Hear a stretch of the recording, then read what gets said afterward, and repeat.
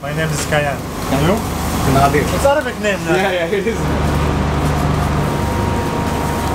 So right now I'm in Abu Dhabi, which is the capital of the UAE. And I'm starving right now, so I'm gonna go find myself some food. So one of my favorite food items in the world happens to be shawarma. And I am in the Middle East, in a country where one of the most favorite food items for everyone and the specialty is shawarma. So I'm gonna go and try to find myself some Arabian shawarma for the first time in my life, because I've only had it in Bangladesh, even though I've had it like so much. I literally like eat one every single day for breakfast when I'm back home.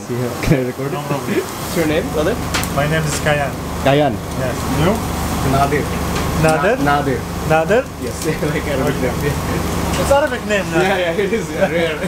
Chicken or beef or? This chicken and this beef. I saw this Arabic shawarma place called Shawarma Al Meshin. My brother here from Syria is making a chicken shawarma for me. It's spicy and looks pretty delicious. They're cooking the shawarma the normal way, make sure it's being heated all the way. Then he put some like spicy sauce on there that I like specifically asked for. Then he put some pickles on there.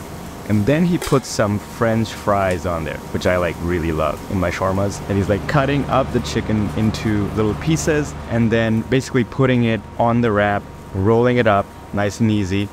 Then he puts some other thing on it, I think it's just oil, and he like puts in this like pressing machine and just like lets it heat up. And this one tamarind. It's here. It's one cube. It's 3 dirham.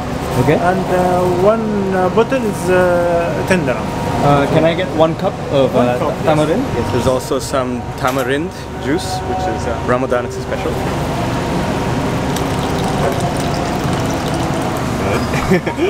Shukran. I'm gonna try the special tamarind juice. Yeah, it's a lot like lime juice almost, but it has like a strong sour punch to it as well.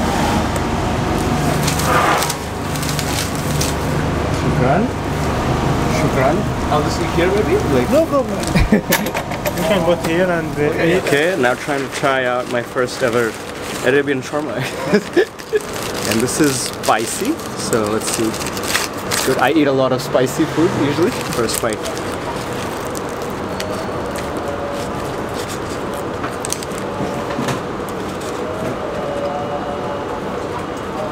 Really good. It's really nice. The meat is really juicy. The wrap itself is definitely tougher than what I'm used to eating a lot of shawarma in Bangladesh, but like it's from Arab land shawarma. It's not like a Bangladeshi thing. We just do it differently in Bangladesh, but it's still a popular item there. It's not spicy at all by my standards, so I don't know what they mean by spicy here. You can see the French fries that they put in there. I love the taste. I love it when people put French fries in their durum or doner or shawarma. They do a lot of that in Belgium. You know, that's where Belgian fries came from. This tamarind juice makes it even better. Really nice combination. Completely forgot that they gave me some like pickle on the side. Let's eat some of it.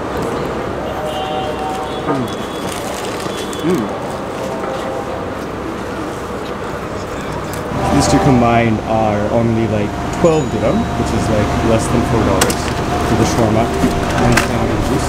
This 85. Shukran. Thank you so much, brother. Welcome, brother. That was really nice Anytime. shawarma. Really nice shawarma. If I can, I'll come back again tomorrow before I leave. Thank you. Goodbye. Khuda Hafiz. See you soon. See you. Man, that was some amazing shawarma, and that just cost 9 dirham, which is like $2.50 or $2, something like that. So it's like really cheap. And the juice itself cost like 3 dirham, which is less than $1, which is like 80 cents. It's a really good deal for a really solid, like large shawarma. There's a smaller one, I think, for 6 dirham, but I looked at the different sizes of flatbread and I was like, no, I need the bigger one. I'm hungry. Man, my first ever Arabian shawarma in Arab lands did not disappoint at all, and I really love this place. They were so friendly, so hospitable. This is like what Middle Eastern hospitality is all about. They like make sure you're having a good time. Just make sure that you're feeling welcome as a customer. At least that was my experience in southeastern Turkey, and now here. This is like the first Middle Eastern place I've eaten in the last few days in the UAE. Alright, that's it for this one. Like, comment, subscribe, and follow me on Instagram at Nadir on the go. I'll catch you guys in the next video from somewhere else in the UAE.